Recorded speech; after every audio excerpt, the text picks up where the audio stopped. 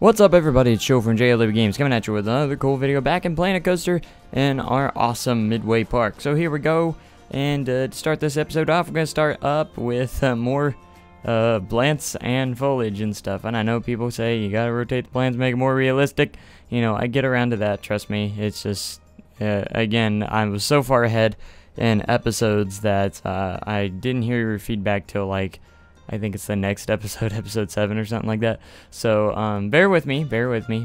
Now, this is what a lot of people have been arguing or been going on about, is the freaking queue lines are too long. So, you know what I do here? I make it even longer. That's right. So, there's a little bit more space there, so I decided to add a little bit more of queue line. Now, for those that think it's too long, have you even been to like Cedar Point and stuff like that? Have you seen their queue lines? It's even longer than this. Like, these are small probably compared to those queue lines. And to be honest, I don't think they're unrealistic. The long queue lines are very realistic in many parks. You see freaking huge, and I mean ginormous queue lines in some of the big parks like Cedar Point, Disney, and Universal Studios. They have huge queue lines. It takes many minutes to get through them, and of course those are more themed, and this one is not as heavily themed, so it just pretty much zigzags around. And I mean, on the last video I actually set a link, you know, for those who think the long queue line is unrealistic. Take a look at this picture, and it was a picture of gatekeepers from Cedar Point's queue line, which was like just as long, if not longer, than the one I have right now. So anyways, I don't think they're unrealistic. I think the long queue lines are very realistic. Now again, this isn't a theme park, so there's not a lot of heavy theming around the rides, so the queue lines are going to be kind of dull and bland. That's just how they are in most amusement parks, because they don't pay the money for the theming. They pay more money towards the high, you know, just the state-of-the-art attraction itself, the ride itself, to make a really great coaster. They don't spend a lot of money on theming and stuff, because they want to spend more money on the ride itself, on the track itself, and make it more iconic, the ride itself, more than the theming around the ride. So that's kind of what this park is. It's not like Mystic Bay. Mystic Bay was more of a theme park. This one is going to have less of a theme, and or not really much of a theme. It's just going to be an amusement park, pretty much. And, you know, there's some theming here and there, but it's more for thrills and thrill seekers. And again, this one is kind of more inspired by Cedar Point, and by no means is it going to be like Cedar Point, but it's just the kind of style that it's going to have. And by no means am I going to have like 17 roller coasters in my park. But anyways, we're just going to go with what we have right now. So I wanted to put another flat ride here, but I couldn't figure out which one. And I do end up going with the hammer swing, the giant swing ride, which I thought fit kind of well in that little spot right there. And I wanted to make sure it fit as best as it could, and it fit pretty nicely. And again, you know, the long queue lines may not be realistic for, you know, flat rides like this and stuff, but for roller coasters, yes, roller coasters have the longest queue lines out of the entire park. Now, as for the swings, they have pretty decently long queue lines as well, because they're pretty popular as well. So they have a little bit of a queue line itself, so I make it just a little bit of a queue line here to comment. Again, I'm all about realism, and trust me, I know a little bit about it. You know, my home park has one of these, and the queue line that I put for it right here is probably pretty accurate about how long it is. So anyways, I decided to try and make a barrier around this. I think by the next episode I actually kind of delete most of it, because I didn't like the look of it, and I didn't know what I was going to do with it. So most of this barrier around the ride does get taken out at the end. So I just wanted to create kind of like its own perimeter area, but it didn't work out the way I'd hoped. So it's just going to, for right now, sit there, and that's just how it goes. So, but constantly going back to the coaster area and making it better, which is kind of cool. And I actually end up going and making a kind of a main street area as well, because you gotta have a main street area for a park like this that kind of has stuff. So the next major attraction that I'm going to be putting in, which starts on the next episode, episode 7, is actually a dark ride, which something I've been wanting to do in one of these parks for a while. I wanted to put it in a dark ride in Mystic Bay, but I never really got around to it. So that never really happened. So this is going to have a dark ride / roller coaster. It's probably going to have an outdoor part as well.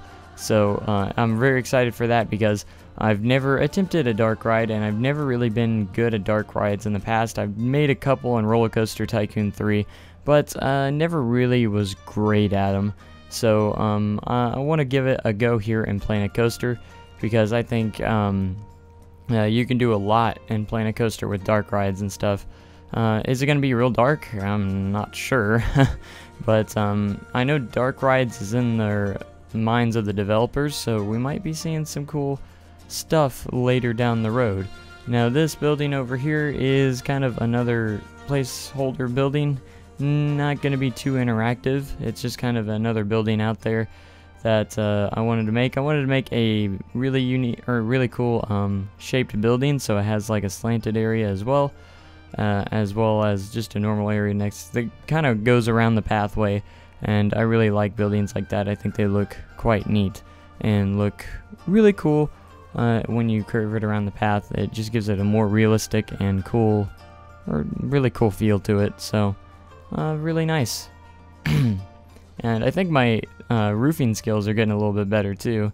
I think they're starting to look a little more unique and kind of cool. So and now I just need to get some experience in making some different textured type roofs, because these same roofs are kind of getting boring in my opinion, and I'm sure you guys agree. So I need to get on with something there.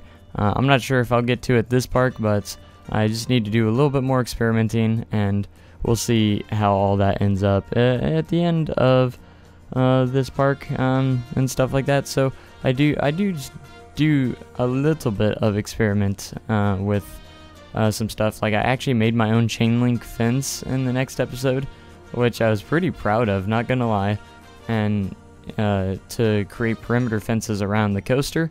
And that's something I definitely want to have, is perimeter fences around the coaster. I want to add a lot more to this park than what I did in Mystic Bay.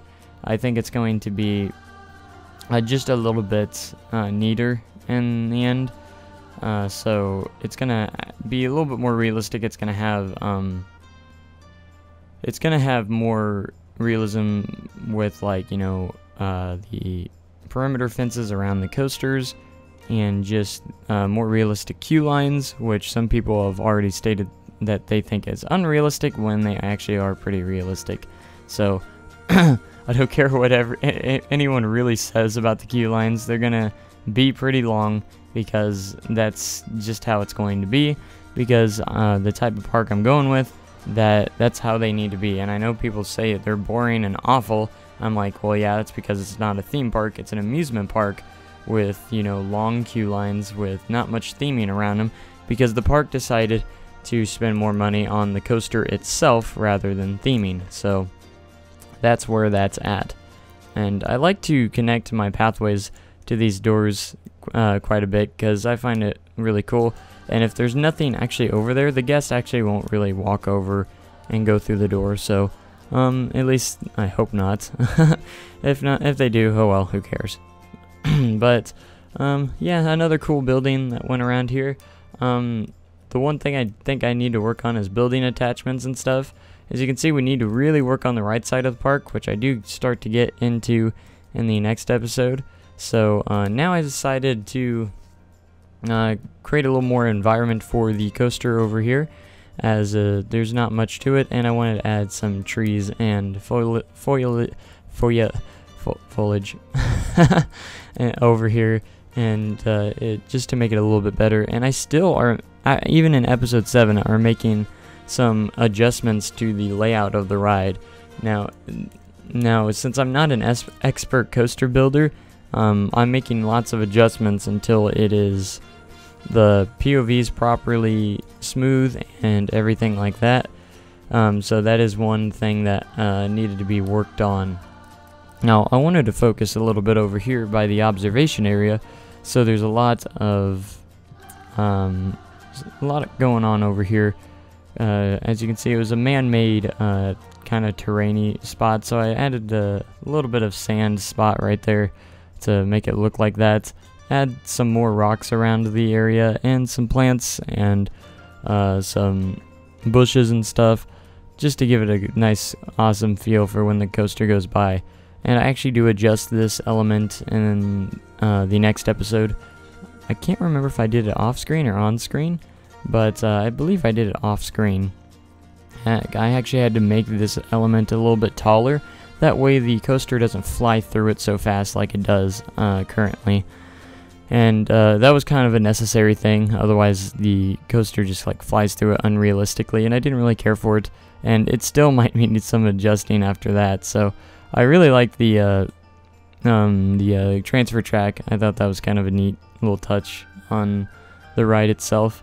So the exit area, I want to spice it up just a little bit because it's just a long wall of nothing, and maybe add some slight theming to it or some lamps and just little things here and there to make it more appealing. So this park is actually one of the favorites that I've made so far, and I can't wait to get more into it. And I have no idea how many episodes this park will take. It might take more, it might take less than Mystic Bay, who knows. I am planning on it to be a little bit bigger than Mystic Bay, possibly. We're looking at maybe 4 or 5 coasters. I'm not focusing on a cajillion coasters. I don't want the game to lag as much as Mystic Bay did, but even though it probably will. Even though Mystic Bay lagged, but it wasn't a terrible type lag. You know, the game was still playable even through that. So that's what I'm trying to do in the editing process, is to make those look good in the cinematic video of Mystic Bay, because those POVs were pretty laggy, and I'm trying to make it look as best as it can, even though it is slightly laggy. And I'm working on those. I'm just slightly, and if you speed the video up a little bit, it actually helps just a little bit with that lag, like just in the slightest, not enough, because it actually slows down when it's lagging. So you want to try and speed it up just a smidge, and it becomes really cool. So anyway, that's about it for this video. I hope you guys have enjoyed, and I'll see you guys in the next video. Have a great day and an even cooler tomorrow. Thanks so much for watching, and goodbye.